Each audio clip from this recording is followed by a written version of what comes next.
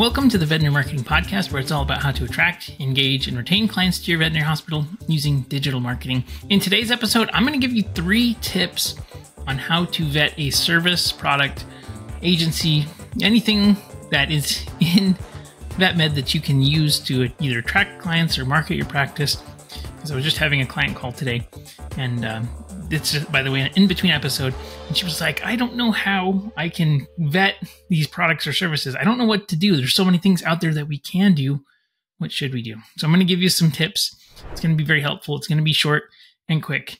So before we get into it, please, if you like this podcast, enjoy it, and receive benefit from it, could you please be sure to share this with somebody that you think would benefit? It would mean the world to me, and it would be awesome to help other veterinary practices grow using digital marketing. All right, so let's jump into today's episode. I think there's a few criteria that you need to think about before you decide to work with any software product or tool or, marketing guru, anything that you're trying to do. And I was actually listening to a podcast with another marketing company, and it just kind of got me thinking, what are the criteria that you should use for vetting a product, service, or person that you're going to work with? And I think number one, the most important thing is that before they diagnose any type of product or service, that they actually take the time to understand what your goals are, what your problems are, and what you're facing.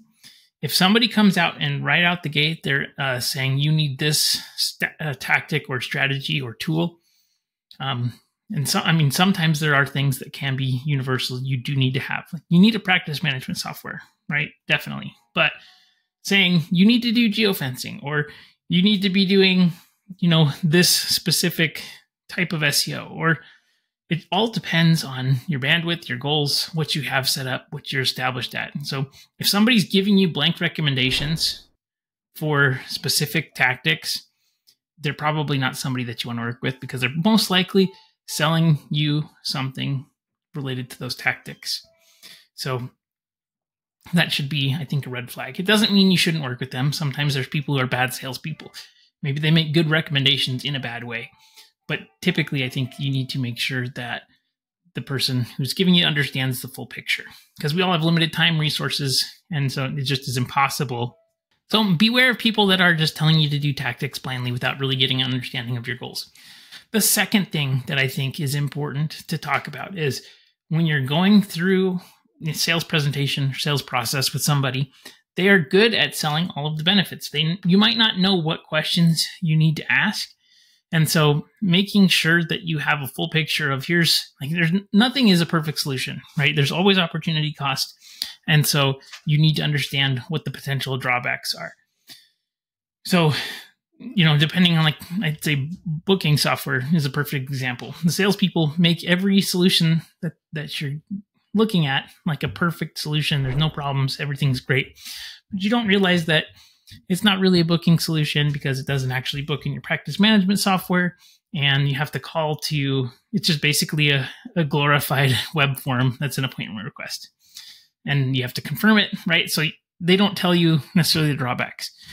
So number one, be sure that you're getting an understanding of the process and what you want the outcome to be, but just ask a lot of questions. And as much as possible, you want to be able to control your data. You want to be able to track your data, and you need to understand what that flow and process looks like. So make sure that you have all of those things really understood.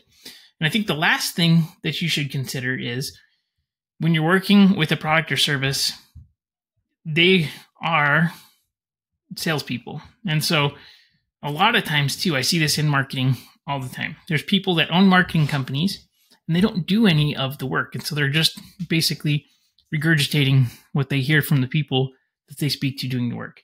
And it's not to say that they can't understand it, but I was listening to a podcast today and they were saying that they can understand exactly how much market share is going on in each location. It's, there's just things that are not necessarily true. And if you're disconnected from doing the work, and it's not to say that you have people that do it for you, but if you don't have a good understanding of like the process and you're in it, a lot of times you're going to receive a sales pitch. It's like somebody that is selling a drug that as a rep versus a doctor who's prescribing it and understands like medicine. And so the rep is selling all of the benefits.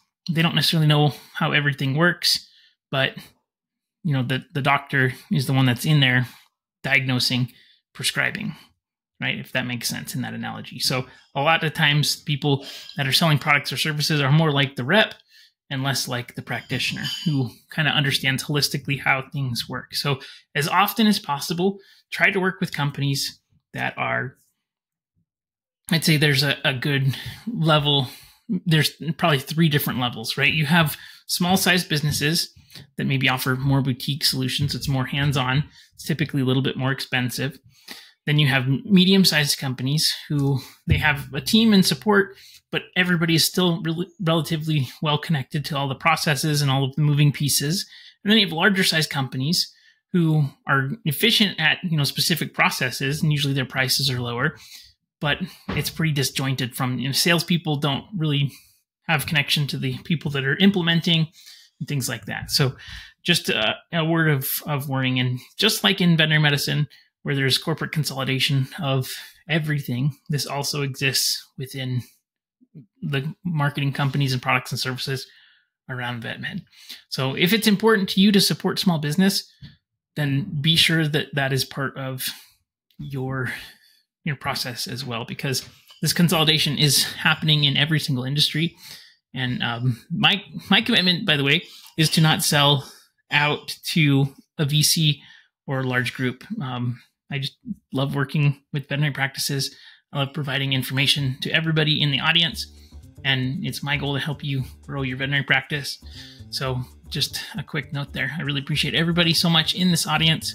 It really means the world to me that you're listening, and have a great day. I hope you see you on the next episode.